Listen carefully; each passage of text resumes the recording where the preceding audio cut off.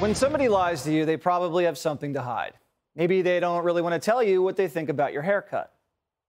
Hi, Mr. Reed. Whoa, hey. Did you do something to your hair? It's a bit extreme, isn't it? No, I mean, that's a thing nowadays, right? Or maybe they're just trying to impress you. So here's the deal. How would you like to be my pretend children for one afternoon?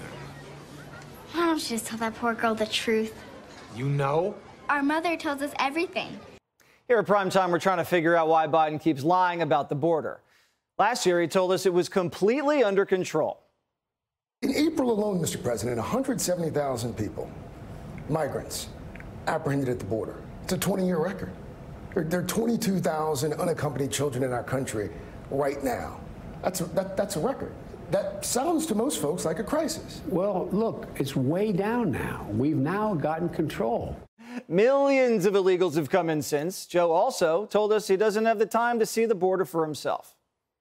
Do you have plans to visit the southern border? I've been there before, and I haven't. I mean, I know it well. I guess I should go down, but the whole point of it is I haven't had a whole hell of a lot of time to get down. Yeah, I mean, the guy spent half his presidency on vacation. If you can fly to Delaware, you could probably fly to Texas. But this administration isn't interested in fixing anything. They're counting on their pals in the press to keep ignoring the border. Then DeSantis came along and brought the border to the Democrats. They couldn't pretend everything was okay. But they didn't want to tell the truth either. And they definitely don't want to call Ron and figure out a fix. Has the president reached out to any of these governors? So here's the thing, and I was asked this question earlier today. I don't know why we would reach out to a governor or governors who are clearly playing a political game, right? It is something that they're doing not to find a solution, but to literally put people's lives at risk. Martha's Vineyard is the safest place on earth. There hasn't been a murder there since Ted Kennedy drowned a woman in his car. How are their lives at risk exactly? Someone gets hit in the head when Obama slices a drive? Alan Dershowitz talks their ear off at the Chillmark store? Maybe they're at risk from getting diabetes from all the Ben & Jerry's. I don't know. I mean, the only real crime you have to worry about in the Vineyard is identity theft. And the illegals don't even have Social Security numbers. The sheriff who's investigating DeSantis for giving illegals a free vacation can't even tell you what law he broke. The sheriff is just hangry that the governor flew his cooks and waiters away. If you go to any restaurant in San Antonio, Texas, right now, you're going to wait a long time to get your table, even though there's empty tables, because there's not enough wait staff to wait on you. You're going to wait a long time for your food because there's not enough people to cook it in the back. Half the cooks maybe aren't showing up to work, or they've quit. Hire these folks.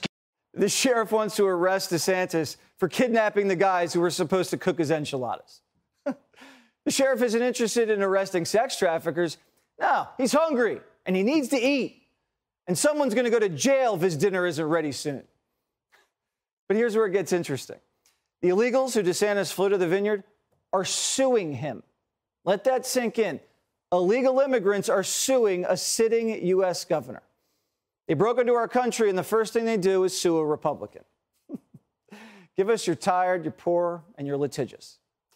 Of course, this wasn't the migrants' idea. I mean, they're new to the country. They don't know how easy it is to sue a leading Republican presidential candidate. The migrants hired a lawyer. Actually, maybe they will fit in here. A group called Lawyers for Civil Rights is going to represent the migrants. Soros's money is involved, obviously, and they're suing Ron DeSantis. We did not look for this fight. We were thrust into this by Governor DeSantis and the state of Florida. It is our legal and moral responsibility to act. Lord DeSantis. The lawsuit's hilarious. We read it right here. The suit alleges both Yene and Jesus Doe, quote, felt anxious and confused. As a result, suffered from lack of sleep and vertigo. Yene and Jesus are from a Venezuelan slum. They spent months crawling through jungles of Central America and the deserts of Mexico to get here. But it wasn't until they were well-fed and put on an air-conditioned flight to Martha's Vineyard that they really started to suffer. Joe Biden makes me anxious and confused. Can I sue him? Sometimes after listening to Kamala talk, I can't sleep at night. Should I call a lawyer? What is vertigo anyway? Is vertigo like how Paulie P felt after he crashed his Porsche and couldn't stand up? The migrants are dizzy? You can sue someone for being dizzy after a flight? Can I break into Canada and sue Trudeau because his blackface confused me? What about all the Texas Rangers who chase cartel members all over their sector? Shouldn't they be getting any money? No. But get this. You ready? The Doe defendants provided items such as $10 McDonald's gift certificates to class members suffering from chronic food insecurity. So feeding the homeless is a crime if you're a Republican. What if a migrant had a Big Mac attack? Ron can't give him a gift card? Is suffering from chronic food insecurity the same thing as being hungry? Because I suffer chronic food insecurity every day between lunch and dinner. That's how you know the lawsuit's bogus. But they actually may have a case here because there aren't any McDonald's on the vineyard. But I'm sure they probably could use it at the Massachusetts military base where they are now. The suit also alleges that Pablo, Jesus, and Yannette, quote, suffered emotional and economic harm, an irreparable harm to their dignity and autonomy. Economic harm? They don't have any money. How do you take money away from somebody that doesn't have any money? DeSantis put him up in a hotel for 5 days. Did he stick him with the room service bill? Is Ron going to charge him for the macadamia nuts in the minibar? Because actually those are expensive. DeSantis harmed their dignity. What did he do?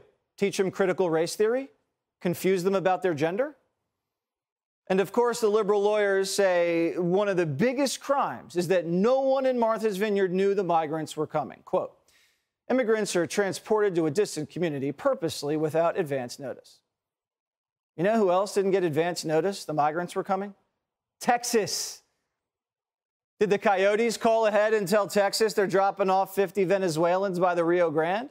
Be ready with food and shelter? And when Biden secretly flies into the middle of nowhere in the dark of night, he doesn't call ahead. He doesn't tell anybody. Why aren't the lawyers suing the president? Texas and Florida are supposed to be where the science deniers are. Shouldn't they thank DeSantis for sending the migrants somewhere civilized? DeSantis gave them hotel rooms, flights, food, gift cards, pamphlets on where to find help in the vineyard. They were lost, hungry and alone, hot, sweaty and homeless, sleeping in tents under a bridge. You know what they should be saying to DeSantis? Gracias. Hey, Sean Hannity here. Hey, click here to subscribe to Fox News YouTube page and catch our hottest interviews and most compelling analysis. You will not get it anywhere else.